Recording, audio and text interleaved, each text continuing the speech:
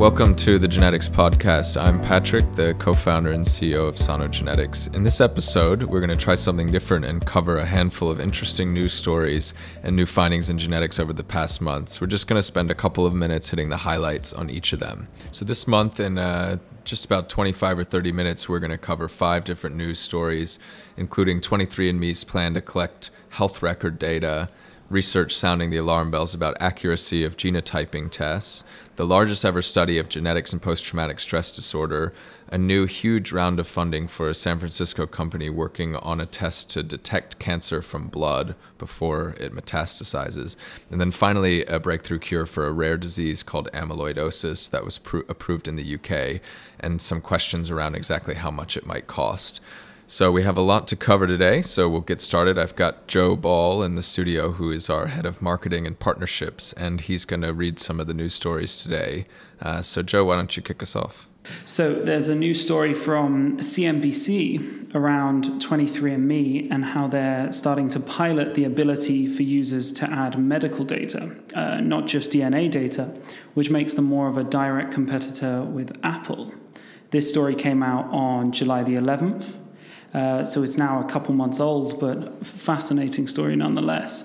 So the first sort of talking point from this is really the data that they're going to be using. So they're hoping to incorporate lab results and prescription information and potentially some of your medical history. And I wanted to know, how do you think this helps users and how it helps 23andMe? Yeah, I think it's a great way to frame it. So for users, the goal of 23andMe has always been to empower people with health information. So I can definitely see the appeal there for the person who's really interested in understanding more about their health. One of the big criticisms of genetics has always been that it's not always powerful in isolation, especially if somebody's already helpful. Genetic data can occasionally tell you something really life-changing, but in most cases it doesn't tell you much. So I can understand 23andMe is going to be wanting to move this closer to the healthcare system. So if people can link it to their prescription data, then maybe someday it actually becomes part of the healthcare system itself.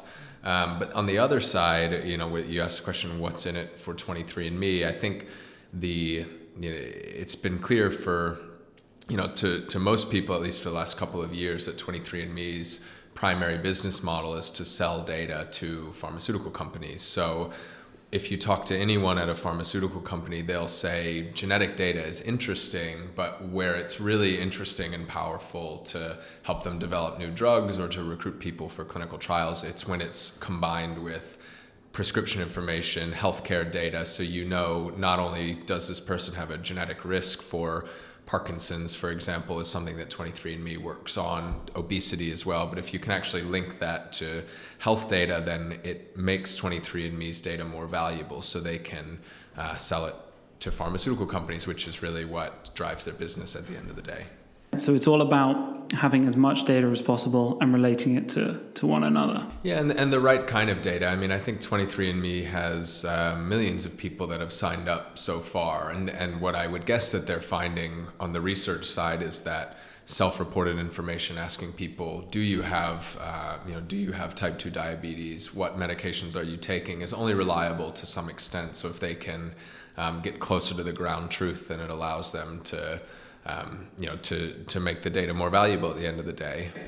And how easy do you think it will be for them to source this data? Because obviously it's scattered in multiple places. Yeah, I mean, I think the problem that 23andMe faces is the same one that we as individuals face, which is that our data is siloed off across the healthcare system. So even in a country with a nationalized healthcare system, it can still be scattered across different parts of the medical system. Your records aren't always digitally readable. So electronic health records in some places have a very clear format, but that format can be very challenging for a computer to analyze. So I think 23andMe faces the same challenges that you as an individual would face. Can you get all of this data in the right place without running into data privacy regulations, and actually being able to make sense of it when it gets somewhere? So I suppose we'll just have to see exactly how it plays out. And looking into the field with a larger lens, Do you think that this could be a new model for D2C genetics companies? Yeah, I think it's really interesting. So 23andMe is often criticized because they generally don't require a physician or a doctor to sign off on someone's report. So anyone can go and buy a report. 23andMe says that this is empowering to the participant. Many doctors would say that there's potential danger in here if people don't understand the report. So there are other companies like Veritas Genetics, for example, does whole genome sequencing and requires a clinician. They, I believe, have a network of their own clinicians, so it's not like your home doctor, but it's more of effectively an online doctor. And then there are other companies like Invitae or Myriad Genetics that do specific kinds of genetic conditions that require an even greater level of scrutiny from a clinician. Same with color genomics. So they've already come at it from another angle to say we want to start from the healthcare system and work our way towards people.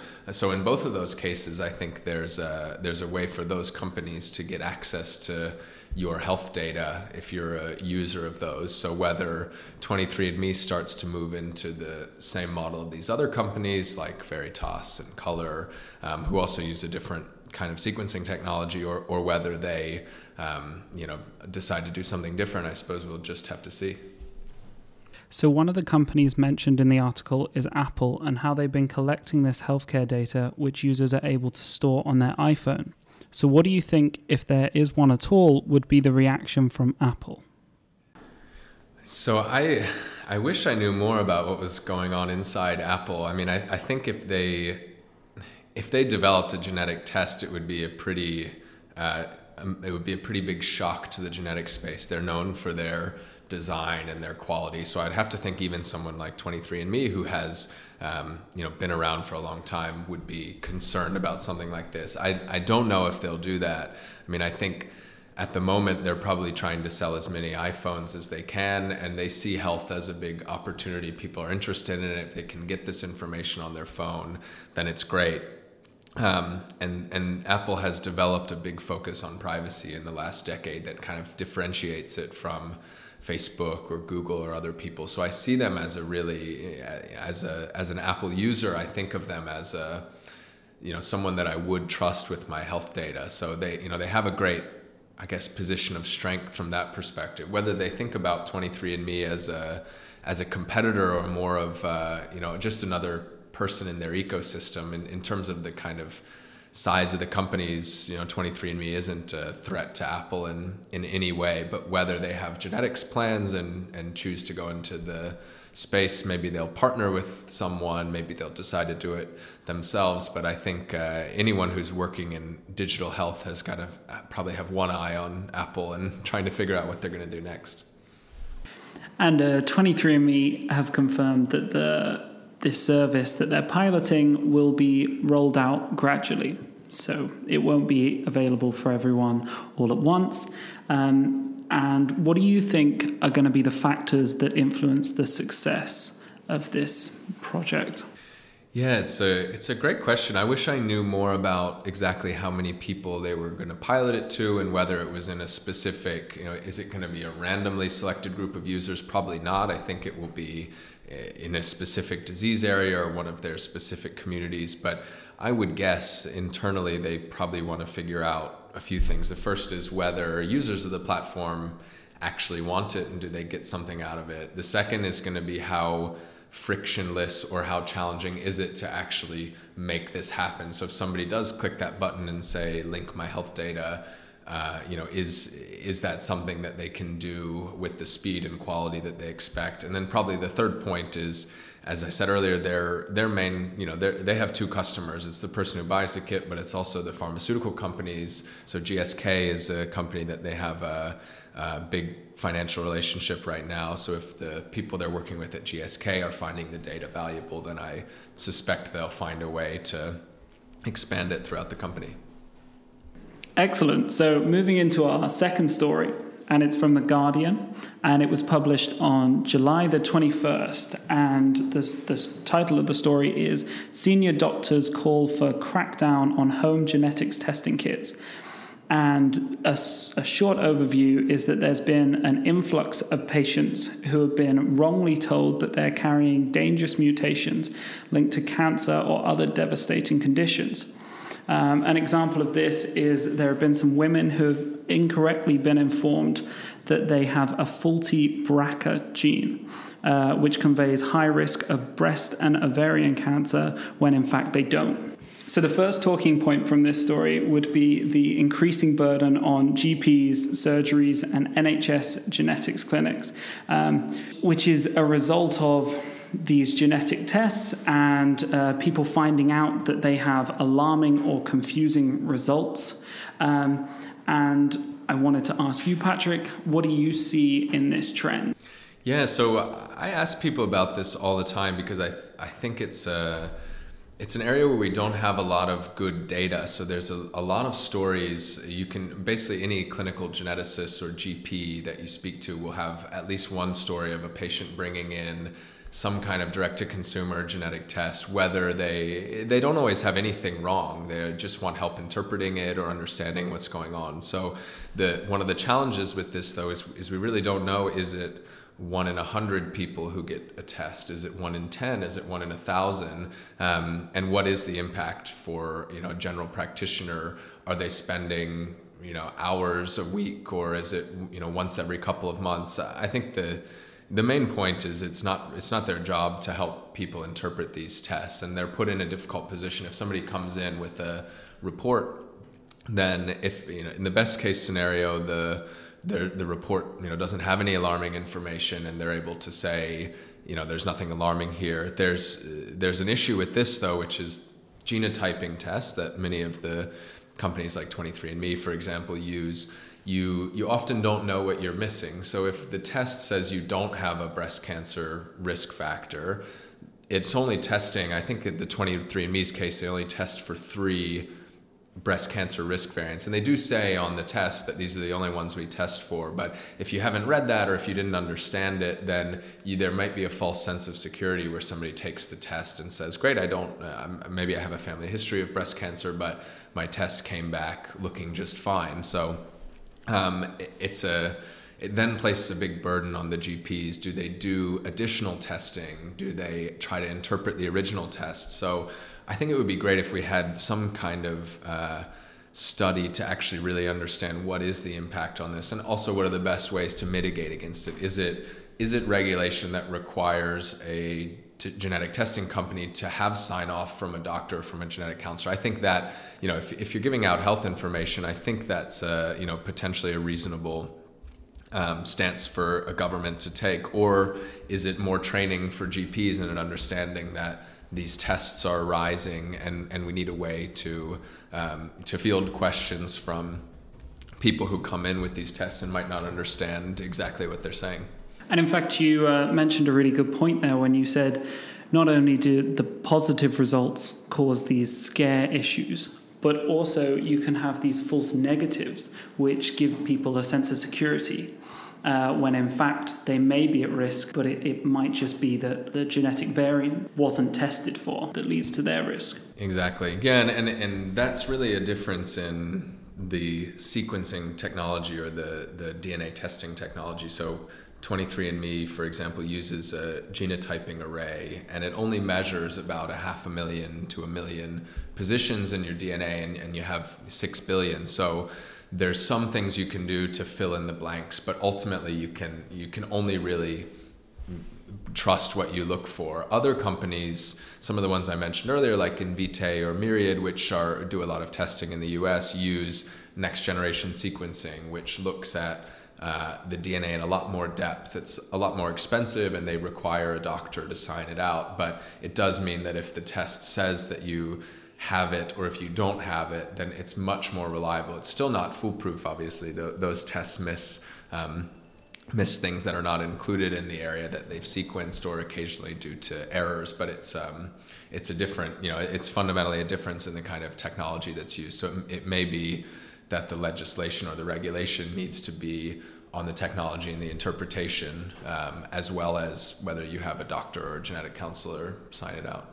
And so do you see the responsibility of genetics companies growing to encompass this, or do you see the NHS and similar healthcare systems needing to expand their operations so that they're able to support people with these test results? I think the responsibility is really on both sides. So the genetic testing companies have a responsibility to communicate accurately what the tests can tell people, and also to follow up on any of these serious things and do the validation that they need to do. So there was some discussion on Twitter last week around some companies, if they see a breast cancer risk variant, before they send it back to the person, they'll do an additional test in the lab to make sure that it's real. I think that sounds to me like a kind of minimum level of barrier that the company has to cross. But on the NHS side as well, or on the side of the government regulators in general, the more clarity, the better. I think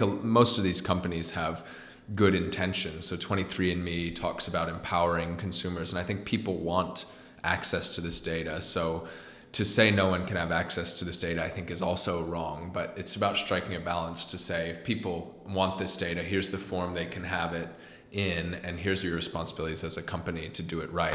And for me, those responsibilities are, you give people transparency around how the data is going to be used. If you're selling to pharmaceutical companies, that, to me, that's not a bad thing if the person agrees to it and they know that's how it's being used. But if they don't know, or if they don't understand, then you shouldn't be doing it that way. And it's also about making sure your reports are reflecting scientific accuracy and are really well done, not just something that you think will be interesting or useful from a marketing perspective, but really the messaging's got to match up with the underlying science. So GenomeWeb have published on July the 29th the results of a genome-wide association study on post-traumatic stress disorder. I wanted to get your thoughts on that and just find out a bit more. Yeah, absolutely. So the study came out of a big program in the US called the Million Veteran Program. So it's a project that's sequenced, I think, nearly 150,000, more than 150,000 people who are veterans, war veterans. And as you might expect, they have a specific set of conditions that occur much more frequently in war veterans. For example, post-traumatic stress disorder. So one of the fascinating things that's emerged in genetics over the last 5 to 10 years has been that nearly every psychiatric condition, whether it's schizophrenia or whether it's post-traumatic stress disorder, bipolar disorder, genetics has a role to play in all of these. And it's by no means a leading role. It's a supporting role alongside trauma and other life events, but actually how someone responds to trauma, and potentially even the treatments of post-traumatic stress disorder, bipolar, other sorts of mental health conditions are probably affected by our genetics. One of the, I think, amazing things about this study is that it's definitely the largest of its kind, so more than 150,000 people, but still they only managed to capture, I think, about 6% of the variance in the risk of post-traumatic stress disorder that's due to genetics. So there's still a lot of work to be done. We'll probably need to look at millions of people before we really understand the genetic component of these kinds of conditions. But it's exciting nonetheless to see studies of this size looking at something that affects a huge number of people.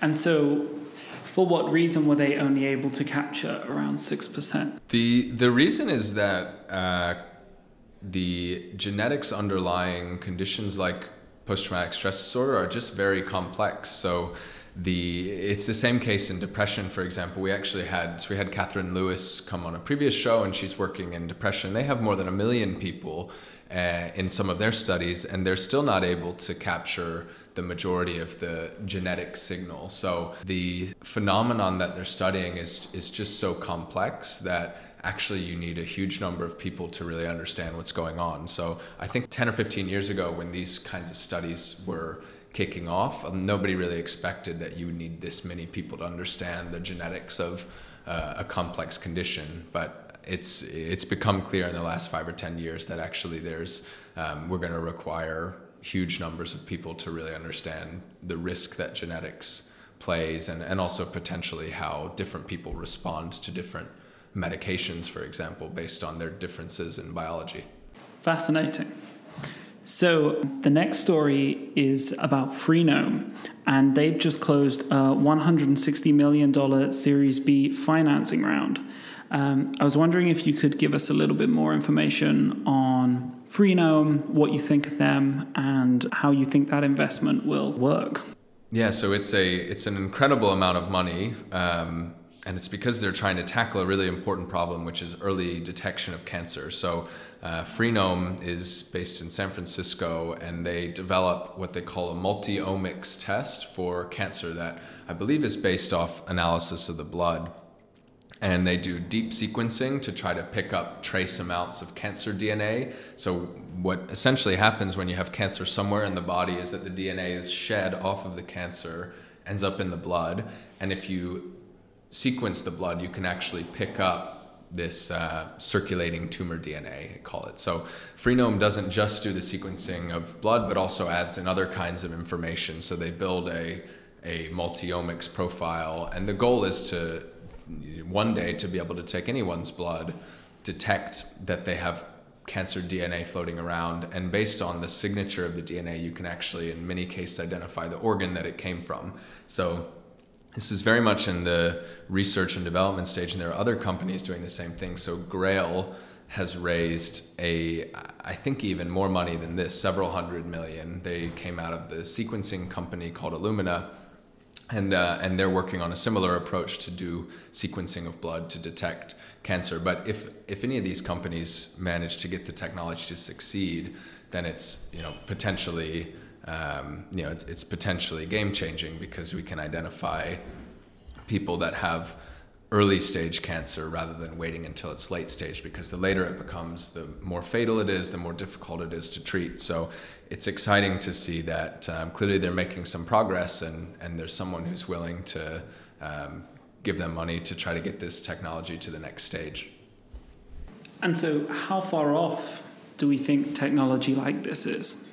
Oh, it's so hard to say. I think so. I don't know as much about this field. My guess would be where it will happen first is in actually profiling later stage cancers. So if you have a stage 3 or stage 4 cancer, then being able to monitor the growth of the tumor, whether it's responding to treatments, if you can start at that end where any change that you make could add years to life, then it becomes easier to prove that the model's working and move earlier and earlier. I think one of the challenges with doing it the reverse, where you start with healthy people and try to detect cancer, is that you always have this accuracy and false positive and false negative problem. So even if your test is 99% accurate, most people don't have cancer.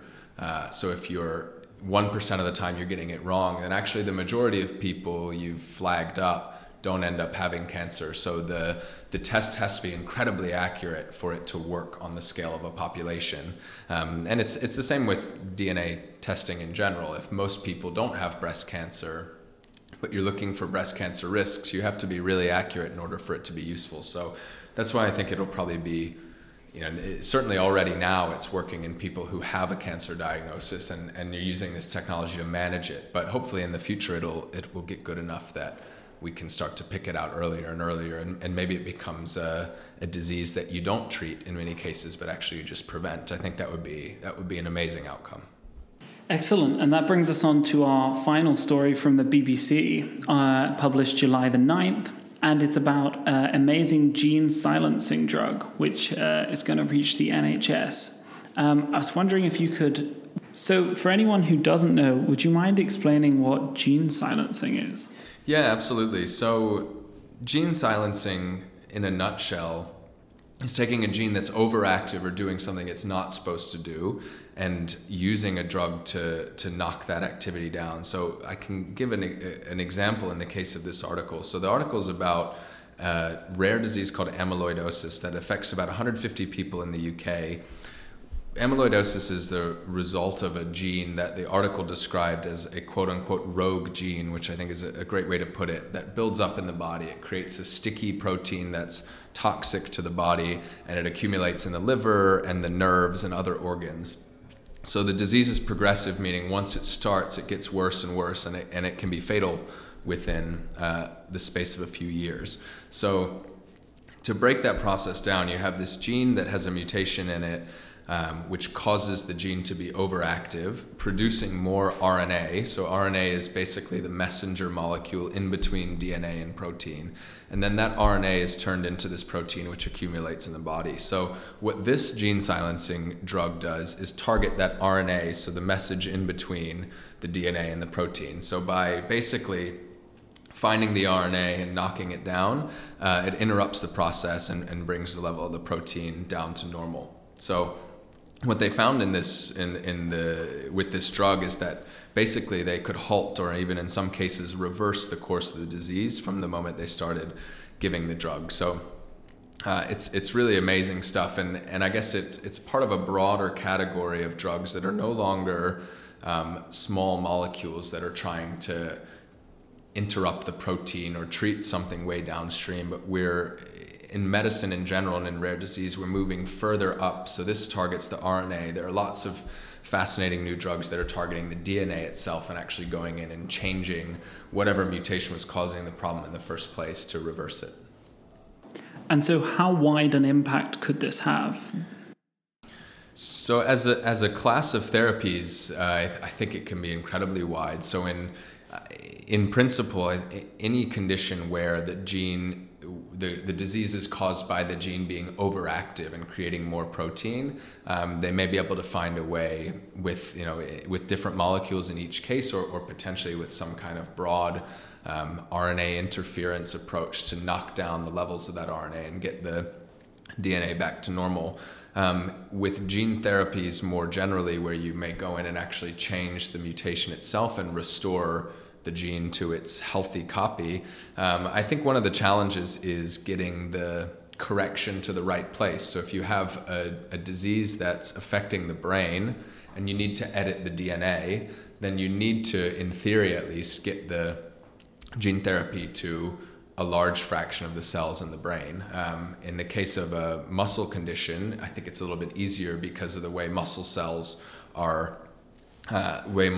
structured, that you can get the editing mechanism to a few of the muscle cells, and they actually end up in a way sort of sharing them with others. So I think there are a few challenges to overcome, but the amount of progress that's been made in the last 5 years, and I think the FDA has estimated that there's going to be 10 to 20 of these new gene therapy based, really life-changing therapies every year now, that I think it's an exciting time to be in rare disease research, because some of these drugs are just truly life-changing. And how much is this costing? What's the expense? Yeah, so this article in the BBC actually said that they didn't know what the cost would be for this particular therapy. And this is a big question, because with these gene therapies in general, the trend has been that they are transformative and can, in many cases, cure or halt the disease. But the price tag is very high. The reason being the cost of research and development is very high. The number of patients that have the condition,